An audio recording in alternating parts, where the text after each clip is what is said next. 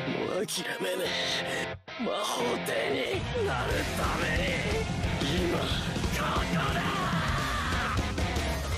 限界を超える。 Hey guys, welcome to my SOFHAB Reviews series. This time, I'll be covering the new Black Clover movie, Sword of the Wizard King, and joining me once again is Rascal Entertainment. Hey there!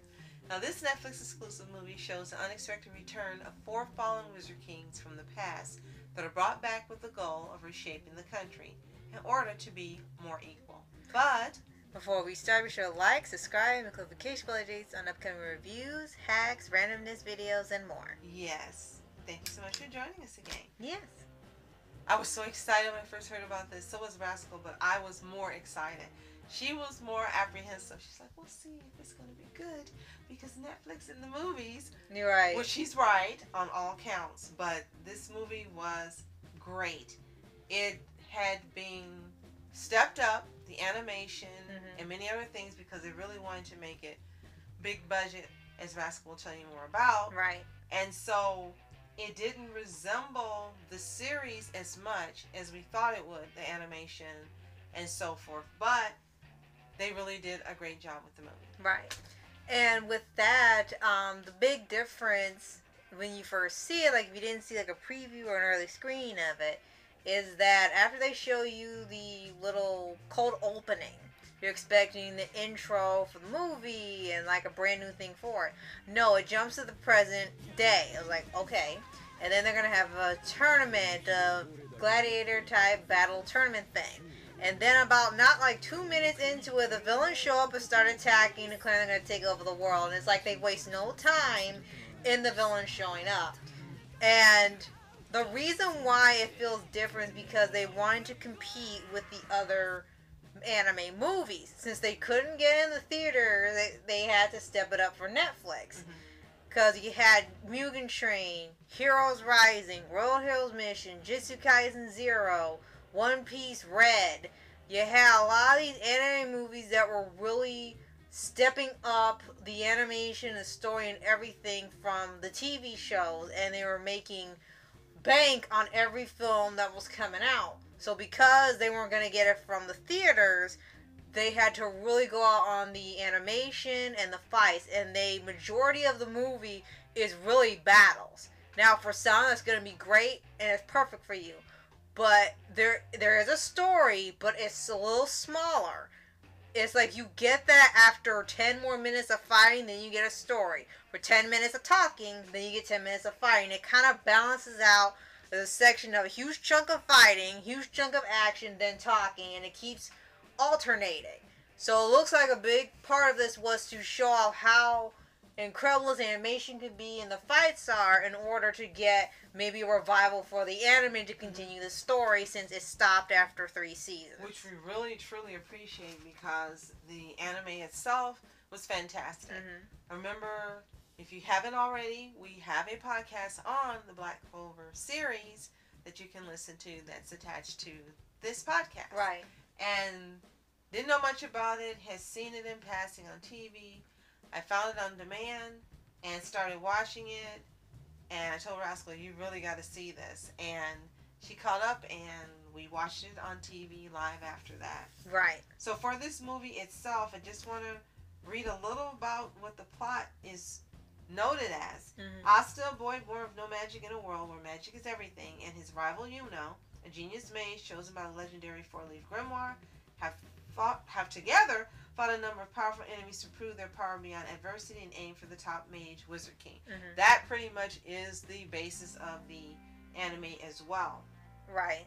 Comrade Leto, the former predecessor of Julius Nova Chrono, once commanded the respect of the people in Clover Kingdom, but he unexpectedly turned against the kingdom and subsequently sealed away by Julius himself. Sounds like JJK. Right. Now Conrad has resurfaced and he wields the Imperial Sword and seeks to destroy the Clover Kingdom and bring forth a new era where equality prevails by destroying all and reviving only those whom he considers deserving of a place in his envisioned society. Sounds like Dr. Stone. Right. So it sounds like they took quite a few elements from other anime for this movie, but it was an inspiration, not copy. Right. And a big chunk of it looked like Heroes Rising because Conrad was a lot like 9 in Definitely. a way. It was like they had done another 9. Definitely. One of the best things about this movie is the voice cast from the anime series appeared in here. They didn't get Netflix contracted people, Right. or choose to recast them. They brought back everyone as far as we could tell, and we were really excited to hear our favorite VAs from this series. Mm-hmm. Thank you so much, Netflix. I wish you would do everything you do. Keep the people that we love when you make the Netflix movies. Right. We don't have anything against the ones that you get who are contracted. It's just we want to hear those that we love doing the roles that we love. Right. As you mentioned, the animation was fantastic. It was a little jarring at first because we were thinking it was going to be like the original series. Mm-hmm. But as Rascal mentioned, they really went out. They put out a lot of money into it, Mm-hmm. which is also appreciated. Right. And in the beginning, it started off kind of slow in terms of bringing all the main characters back in. Mm-hmm. We got backstory, and then when it got 3/4 of the way through the movie, then we got to see all of the people. You got to see our walking house. We got to see all the things. And now they have spaceships and things, and it's like, I think they advanced pretty fast in this movie because suddenly they had magic TV screens, magic domes, protective shields. They made a rocket ship. It's like, and they now have labs and scientists, which they did have before, but now it's like, I think they're already entering technology age right now, and they're pretty early in. Well, another good thing about this movie was produced by Studio Pierrot. Right. And that's probably why you get the excellent animation and the return of the people who originally voiced the characters. Right. It runs 119 minutes, so it's a minute short of being 2 hours.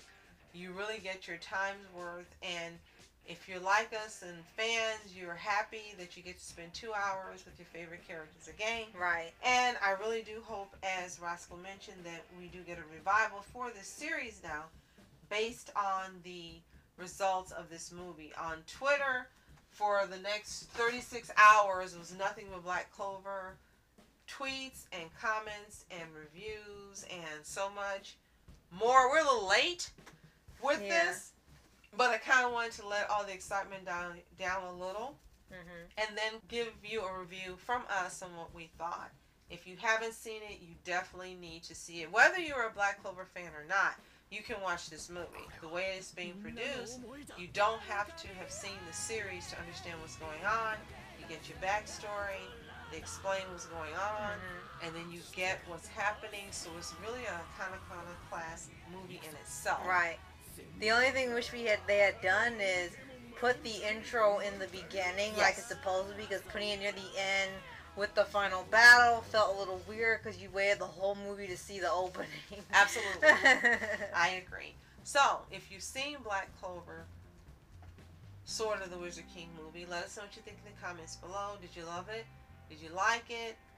Is it something you thought the franchise could have done without? Let us know what you think. If you haven't seen it, it's available exclusively right now on Netflix. May change, but right now it's only on Netflix. Watch it, come back, and let us know what you think in the comments below. And if you haven't already, be sure to like, subscribe, click notification updates on upcoming reviews, spoofs, randomness, tips, and more. Absolutely. So happy to do a review on this Netflix movie. Looking forward to more anime movies like this coming out of our favorite franchises. Netflix, are you listening? Give us more, we would love it. Right. So, thank you so much for joining us again, Rascal. And thank you so much for tuning in for another review. I'm Rascal. I'm Julie. Have a toontastic day. Continue to be happy, healthy, and whole. See you next time. みんながいる何度も死にかけたけどみんなに支えられてここまで来られたんだ俺はみんなと一緒にこの国を変えていく映画「ブラッククローバー魔法帝の剣」